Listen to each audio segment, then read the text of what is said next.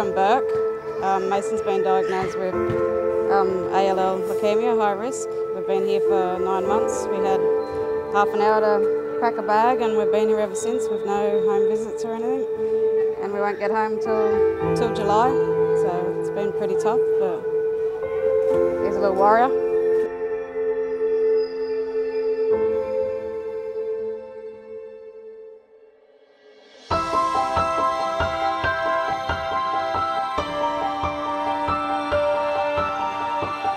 So we've come to Ronald McDonald House to help serve these kids some dinner and play around with them and yeah, give them a little fun experience.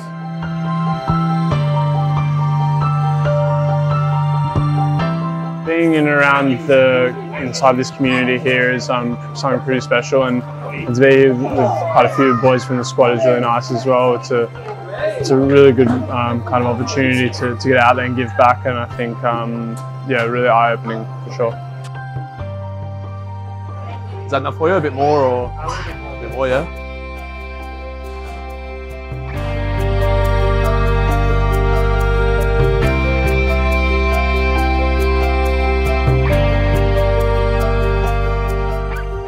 Obviously it's nice to see any kid smile, let alone someone you know that's been going through a little bit of hardship and stuff. So yeah, it's been good to come down here and I've really enjoyed it.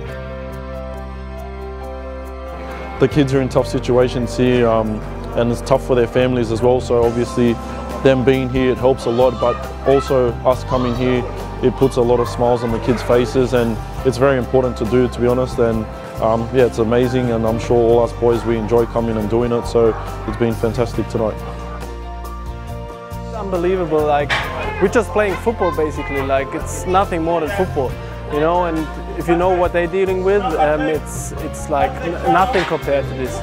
So it's great what we can achieve with our job, and yeah, and it means the world to us to put a smile on a little kid who's sick and has a moment of happiness. That's just a great thing.